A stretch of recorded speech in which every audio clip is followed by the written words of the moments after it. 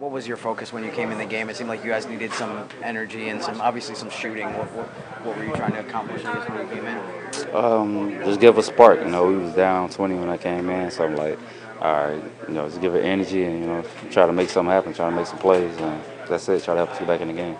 During the parts of the game where you guys were better defensively, were there certain things that you guys did better than other parts of the game? Probably just a little bit more aggressive. When you're aggressor and not on your heels, I think it's a lot better. You make them react to you instead of us reacting to them.